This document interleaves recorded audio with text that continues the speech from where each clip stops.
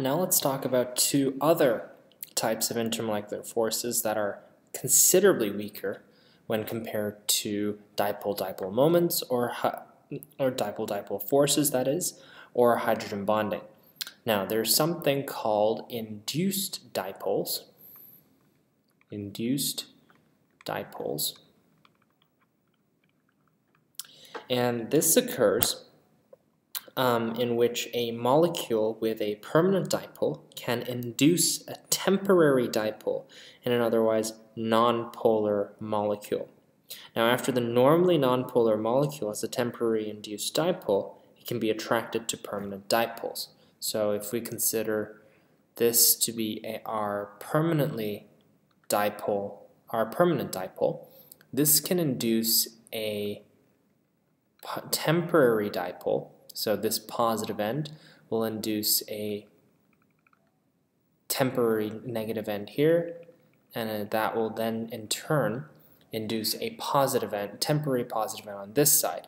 This is because the electron density is going to slightly shift towards this side as this molecule comes into contact with the permanent dipole. And the attraction that results is called an induced dipole force.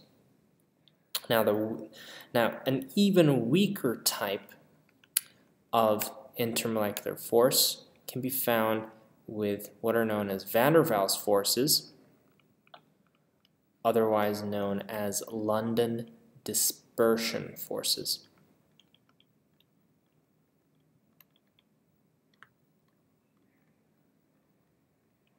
Now, in this example,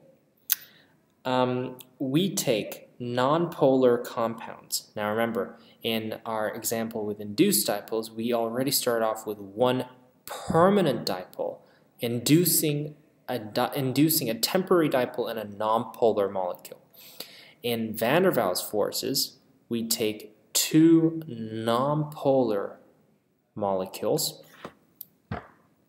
and temporary dipoles will result due to random motions of electrons in one atom or molecule, which will then induce temporary dipoles in nearby atoms or molecules. This type of attraction is known as van der Waals forces. So temporary dipoles will cause shifts in electron distributions in neighboring molecules, thus resulting in temporary dipoles, which results in very weak but still non-negligible force of attraction between molecules. Now these forces are the weakest of the intermolecular forces, which is why many nonpolar substances and the noble gases have such low melting and boiling points. Now this type of force is more important with larger molecules or atoms, because the larger the molecule or atom, the more polarizable they will be, because any differences in electron density can have the potential to be even greater with larger numbers.